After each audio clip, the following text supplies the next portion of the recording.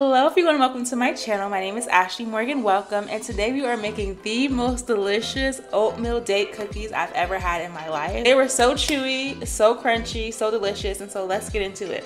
First things first, we're going to add our butter into our bowl, and we're going to go ahead and cream that together until it is nice and fluffy. Add our brown sugar and our white sugar and do the same again. Once that is all incorporated, add our egg, vanilla, and molasses, and do the same thing again until it all comes together. We're going to go ahead and fold in our flour in 2 stages for this recipe in particular, and I can't tell you if this is the reason why the cookies were so chewy and crunchy at the same time, but I use about a half amount of regular all-purpose flour, and then the other half was glutinous rice flour. I just wanted to see if it would do something different, kind of like the effect of a mochi cookie.